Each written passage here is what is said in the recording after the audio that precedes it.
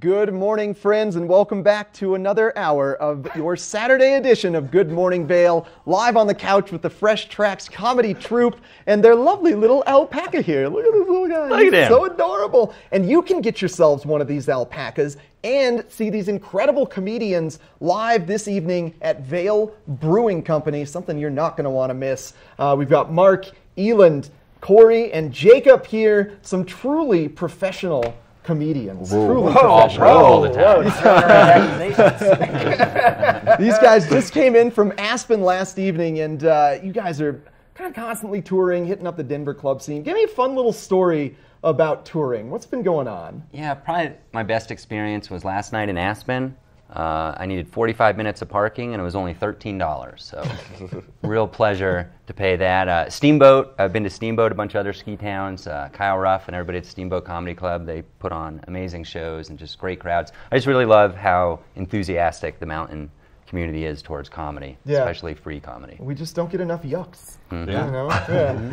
Eeland, I bet you've got some pretty fun stories. Oh yeah, story. I do have fun stories.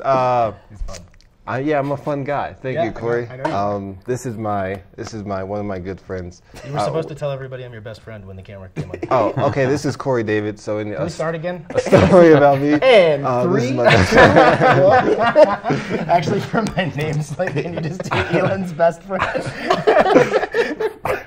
That'd be pretty good. You should change your Instagram name to that. Oh, yeah, it already is. What is your Instagram name? Eeland told me.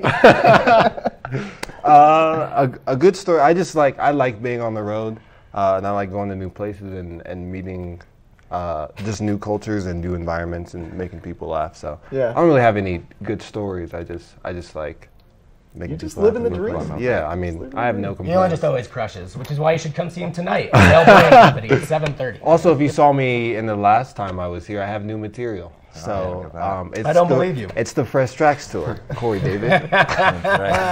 All right, Korey.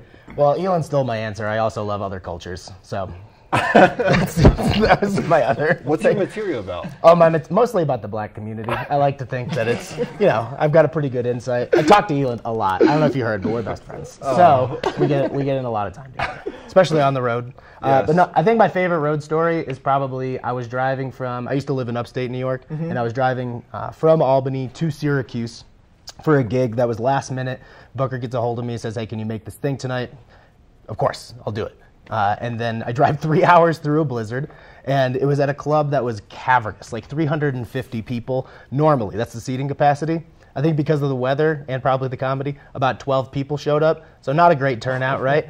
And usually for low attendance like that, they'll seat everybody together, but they just let everybody sit wherever they wanted to. So there's like 2 over here, 3 in the back, and 2 people were nice enough to sit up front, those people being the person that came with me and my mother, who lives locally, which is totally fine. My mom's been to plenty of shows, but the worst part was that while I'm on stage bombing terribly, I can hear my mom whispering to the person at the table, that's not how that happened. That's not how that really happened. It was exaggerating.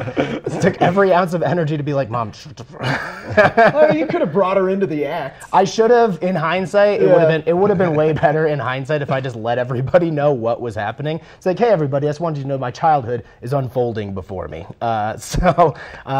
Things you learn like later on that you could have done differently. All right, thanks, Korey. And Jacob, you're the veteran of this troupe. What do you got for us? Oh, why leave that? Come on, teach me. Yeah, I think one of my favorite stories is I did a after prom show in Broomfield, Colorado at 4 a.m. on a Saturday once. And I had to open with 7 minutes clean, and it's still the most money I've ever made at a show. And then the worst part is Korey David's mom was heckling me.